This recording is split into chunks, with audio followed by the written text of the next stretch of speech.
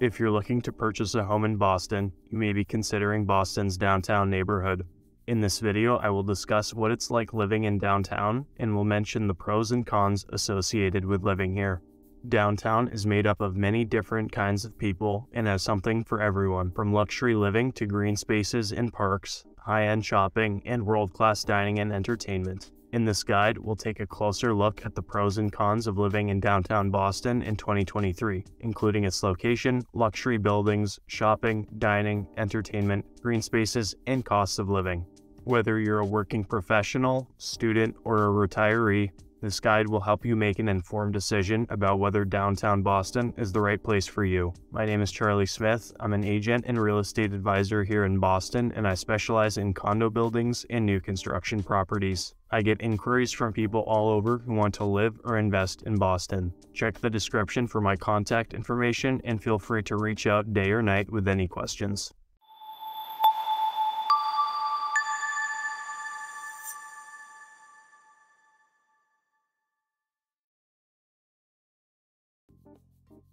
Being located in the absolute middle of the city makes access to all over the greater Boston area quite easy. Downtown Boston is made up of Downtown Crossing, the Theater District, the Financial District, and Government Center. It is surrounded by Back Bay, Beacon Hill, the Waterfront District, and the South End. Residents of downtown can get to pretty much anywhere they would need to go in the city by walking or via public transportation. The Massachusetts Bay Transportation Authority, MBTA, also known as the T, operates the public transportation system in Boston and surrounding areas.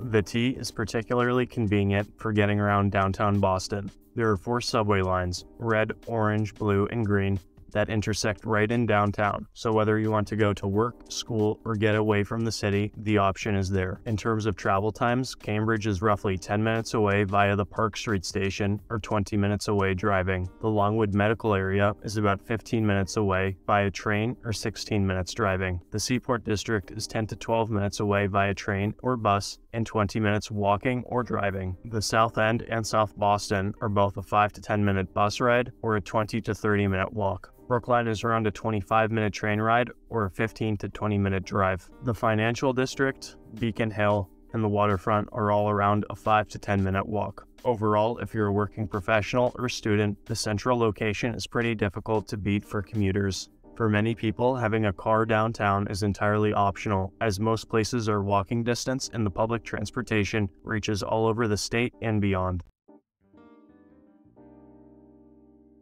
Downtown residents have a pick between some of the best full-service and highest-rated luxury condo buildings in the country to choose from, including Millennium Tower, built in 2016 with 446 units, the Residences at Winthrop Center, built in 2023 with 314 units, Millennium Place, built in 2013 with 256 units, the Ritz Carlton, built in 2001 with 350 units, the Parker, built in 2022 with 160 units, One Charles, built in 2004 with 231 units, as well as many others. Not only are these excellent places to live, work, and relax, but condo units in these buildings are also an investment. With appreciation rates averaging 10 to 25%, the downtown Boston real estate market is one of the hottest in the United States, with people all over the world investing and residing here.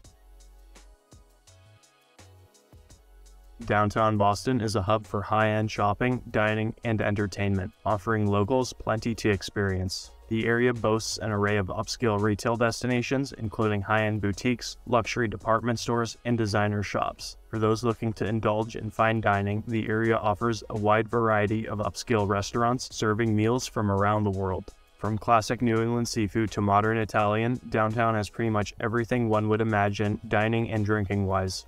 Directly in downtown is Downtown Crossing, which features luxury designer outlets like Chanel and Gucci, as well as department stores such as Saks Fifth Ave, Nordstrom, and Macy's. Several blocks away, about 10 to 12 minutes walking, and 3 minutes one train stop away, is Newbury Street, which is famous for boutique shops, more luxury brands, and more dining. Part of downtown is the Theater District, which houses venues for concerts, performances, and of course, theater plays. TD Garden as well as Fenway Park are also very nearby and wouldn't take more than 15 minutes to get to. Downtown has an excellent selection of green spaces in which to walk, jog, or relax. the largest of which is Boston Common and Garden, which is America's oldest public park. This green space is 50 acres of grass, trees, paths, and a pond. There will often be events such as small concerts or formal/informal gatherings. The Common not only holds a lot of historical significance, but is a great place to spend time and unwind. In between downtown and the waterfront is another public green space stretching 1.5 miles long. This is known as the Rose Kennedy Fitzgerald Greenway. This is a newer, more contemporary space which was completed in 2008. This is a great place to go for a walk, jog, or relax and grab a bite from the food trucks. There are public events frequently, as well as art, gardens, and a place to sit and eat. As seen on the map, there is no shortage of things to experience and explore when on the Greenway.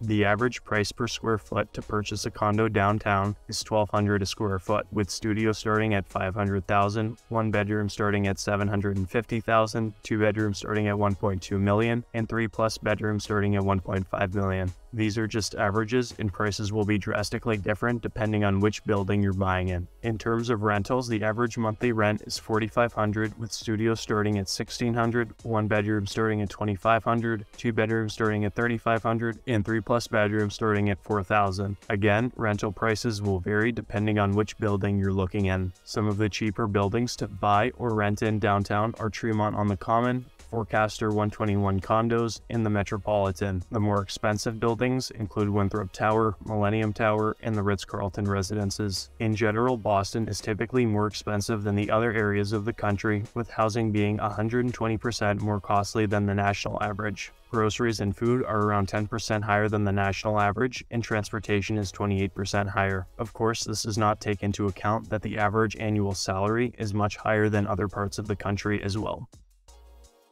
Parking in downtown Boston without a deeded or rented spot will be very difficult. Parking in a garage will cost anywhere from $300 to $500 a month, which is why it is good to look at homes which come with deeded spaces. Some people who do not use their parking spaces will sell them on the market and sometimes bring in upwards of $300,000 just for a spot.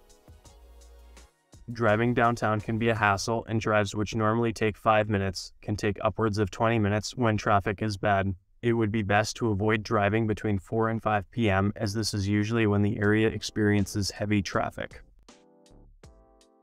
Now, because downtown is so central, there is a higher percentage of crime than surrounding areas like Back Bay, Fenway, and the waterfront. However, this is to be expected as Boston is a major city. The chances of being victim to a crime are less than 1%. However, it is still good to exercise the same caution you would in any other major city. In downtown, I would recommend not spending an excessive amount of time outside past 10 to 11 p.m. Also avoiding the side streets of downtown crossing, which are not lit up at night. Overall, downtown Boston is an excellent place to live with many unique things to do and try. Downtown Boston does have its advantages and drawbacks. The central location, luxury buildings, shopping, dining, entertainment, and green spaces make it a highly desirable place to live for many working professionals and students. However, the higher costs of living and traffic congestion can be a significant downside for some individuals. Ultimately, it comes down to preferences and priorities. If you value convenience, luxury, and access to a vibrant city scene, then downtown Boston might be the perfect place for you to call home. If you're interested in living in downtown Boston or would like to learn more about the greater Boston real estate market as it relates to living or investing, feel free to contact me anytime.